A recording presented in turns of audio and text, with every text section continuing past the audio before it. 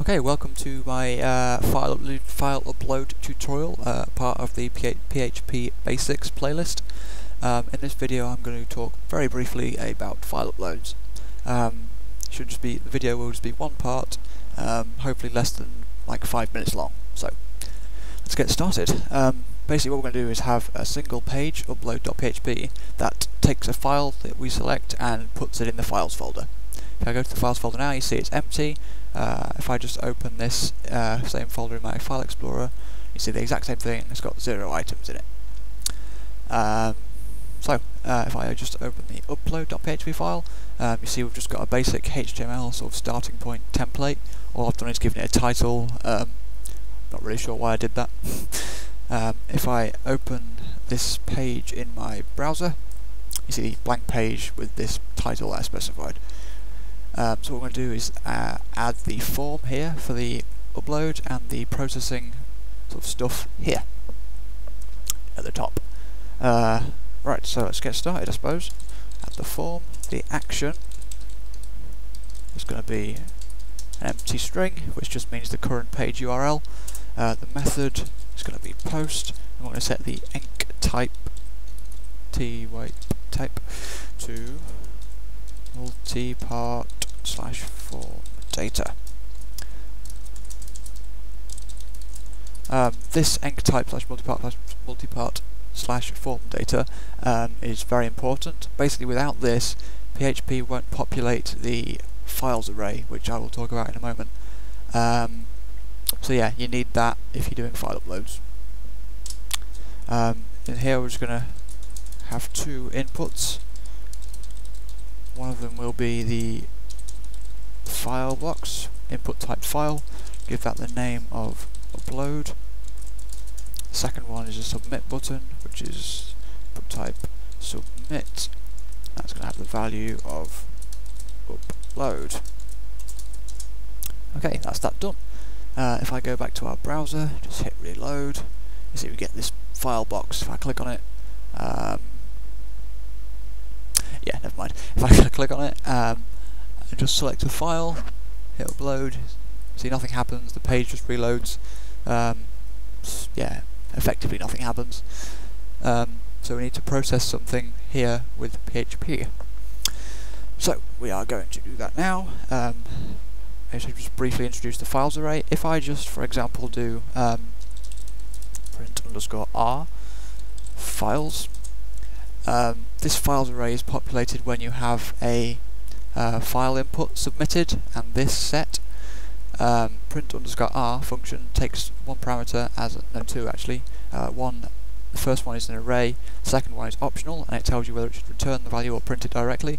Basically, it prints the array data, its keys and values, in a format which you can read, makes sort of sense.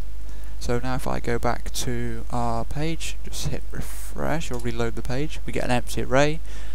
Sorry about the invalid HTML, don't bug me about that please.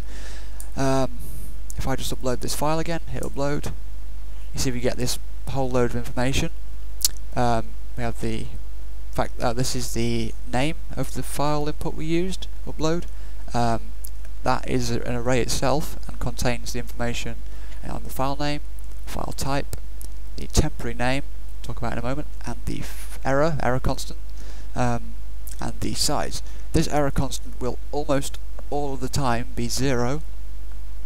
If you look on php.net in the file upload section, it tells you what each of the error constants mean, but almost all the time you won't get any error constant other than 0, which just means upload OK. Yeah, so we are, this temporary name is the current location of the file on the server. Basically, when we submit that file, the server puts it in a temporary folder under this name, the TMP folder, and then it gives it a random name starting with PHP. Usually, you can change that, so maybe not always. So what we are going to do is move that somewhere, like with a nice name. And luckily for us, PHP has a function that both checks if the file has been uploaded, like it's not someone trying to get one of your files, and also moves the file. And that function is the move uploaded files function. Oh, one thing I should also point out: if you have multiple file inputs, each one corresponds to an array key here, so you get multiple. You get like lots of these bits. Hopefully that makes sense. Maybe I'll do another tutorial on multiple file uploads. I want to keep this less than 5 minutes, which is obviously not going to be.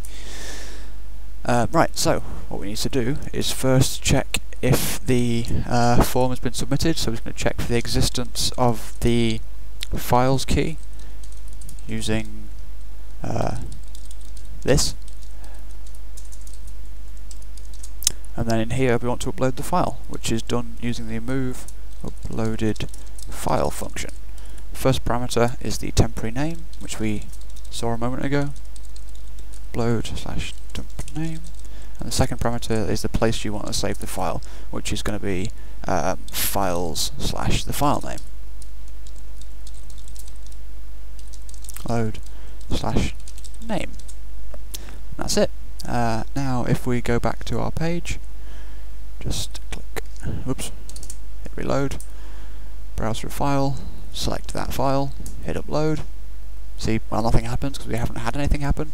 But if I go to our thing, just open that, you see in that folder we have the file that's just been uploaded. And you can this is just the basics of it. That's pretty much how you upload a file. So hopefully you've learnt something, and hopefully this is something I won't have to explain in another tutorial. So yeah, thanks for watching.